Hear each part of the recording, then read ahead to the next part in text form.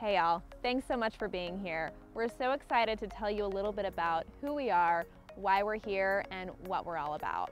This is Harvest Point.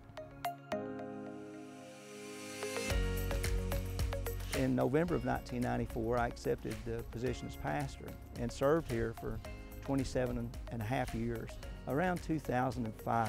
And I began to sense that we've kind of plateaued. And you know, that's a dangerous place for a church to be, at a plateaued situation. We were trying to get with different pastors, different churches, looking for ways to kind of re-energize the church and reach new people and get people in. And we tried a lot of different things, and it just never really took off like we had hoped it would. So in 2010, I came to know Jesus after going to church for a long time as a kid, and then walking away from the church in my teen years and young adult years. I was converted and submitted my life to Jesus in 2010.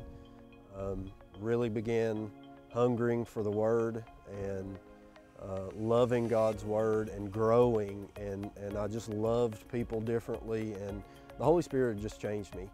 And was involved in a church, in a local church, and serving and worshiping there. And 2015 comes along, and I said, hey, we're going to do some drastic things down here. We're going to do a major renovation to our sanctuary and our facilities. So we had the pews removed, put chairs in, had it carpeted, had it painted, and put a new sound system in. And I remember during that process, people coming up to me and they're saying, why are we doing this? You know, we're just a small church. And I kept telling them, I really feel that we may not be doing it for us. We may be doing it for the people who follow us, the legacy behind us. In 2015, the small group in my house is still going on, and some of the core members of that small group started joking about starting a church. And we laughed and wouldn't it be funny if we started a church? Well, then we kind of got a little more serious about it, like, man, that would be nice. And I really feel that we need some new leadership here. So my thought is this will be my last year as pastor. I'm going to retire by December 31st. So I want to give you guys time to go out and find you a new pastor or find you a partner or do something. So whenever you find somebody, I'll step away then.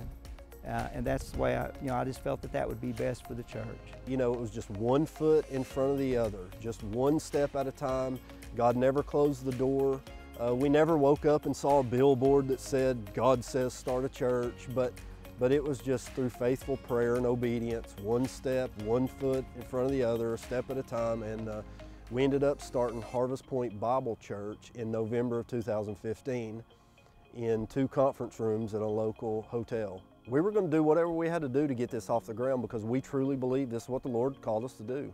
Me and my daughter was going out to a pizza place in town that I'd never been to before, but they were telling me how great the pizza was.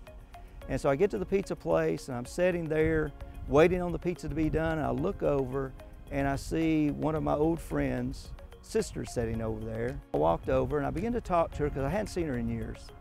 And I said, how are you doing? And we go through all the family talk, you know, how's the family, how's things going? And then a thought came to me and I said, Kim, didn't your nephew start a church a while back? And she said, oh yeah, back a while back. And I said, well, how's it doing? And she said, doing great. Said, you know, we've got a lot of people, we just can't find a place. And I said, have your brother, Scott, who I knew from growing up together and running with when I was younger, I said, have him give me a call and maybe we can get the churches together and talk about it. So in 2017, I was introduced to a man named Tony Maples, and he was the pastor at Valley Grove Baptist Church. And little did I know, he was looking for people for his church building, and our people were looking for a church building. A lot of times God gives us that next step of faith to take, and we don't even realize we're taking it at the time.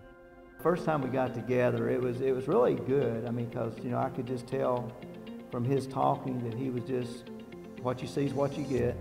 You know, I'm just telling you how I feel about things, and I like that because I would rather somebody just be up front and tell you than, you know, to kind of hide things. And so I like that, and his commitment to the Lord, commitment to His Word.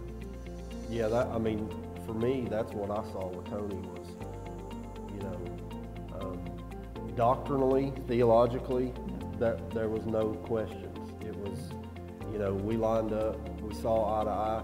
And then also, you know, to hear Tony talk about what he had done at Valley Grove Baptist Church as far as the remodeling and the vision and stuff.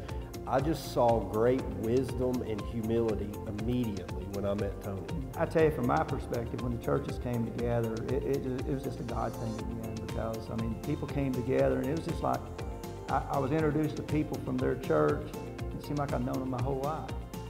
You know, just brothers and sisters in Christ, and they just so accepting of each other, and it was wonderful from my perspective.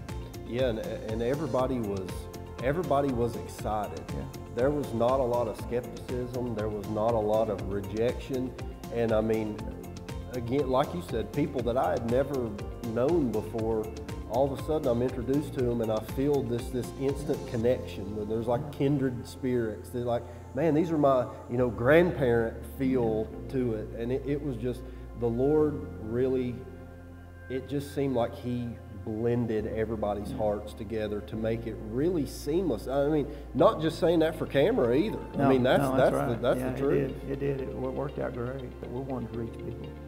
It doesn't matter where they are, because we know Jesus can take them to where they need to be, and that's what excites me about what I see going on down here. Oh yeah, anybody that has any kind of interest in Jesus or the Word, man, we want to welcome them with open arms, because like you said, that's what we're about, is reaching people for the kingdom of God. So you know, red, yellow, black, and white, right? That's Jesus right. loves Absolutely. everybody, and we wanna portray that to visitors and newcomers.